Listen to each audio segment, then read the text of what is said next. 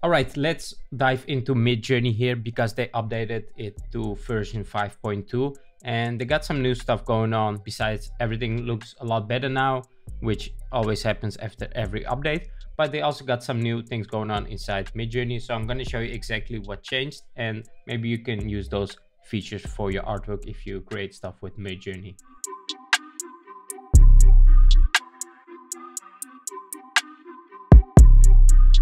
All right, so I'm into Discord now to Midjourney, and the first thing I want to show here, if I press settings here, it automatically shows that Midjourney is now running on version 5.2, which you can see here, Midjourney version 5.2. So you don't have to type 5.2 after each edit that you create, just create something and it will automatically be in the latest version.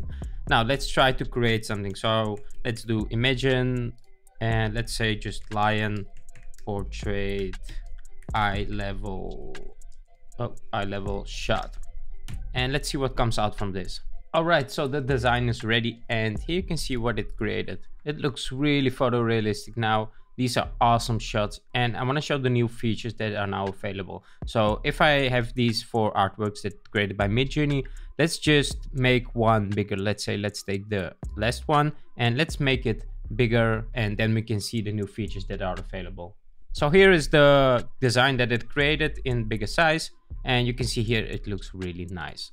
Now we have some new features going on here, and this one, very strong, is added and very subtle. So if I want to change this image and I want to change it like really strong, I will select very strong, and if I want to change it just a little bit different, I will select very subtle.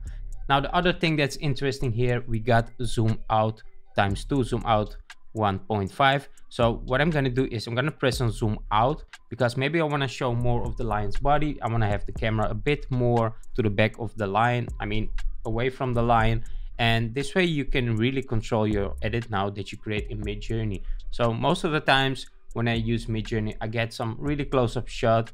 I like the image, but it's way too close for my editing, so you can't see the top side here. So I want to have it a bit more farther away from this face, and now I can just easily do that with this button. So let's see what comes out from this.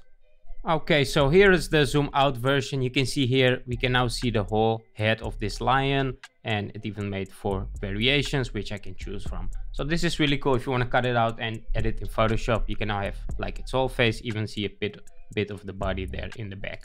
Now so let's go back to the line here that I created to try the other thing. So if I want to change this strongly, I will click on very strong, and it's gonna change this very strong. So let's see what comes out from this. So here is what Midjourney created now. It looks so super cool, so good. And you can see here it made some strong changes, although these two look a bit like each other and these look a bit different, but it's still in the same style. So those are pretty much the updates. There are some other updates like shorten your prompt, but I don't think that's really interesting. I thought these were pretty cool. So if you want to know how to make these images like really big size in pixels, make sure to check out my previous video that you can find here. And until then, catch you in the next one.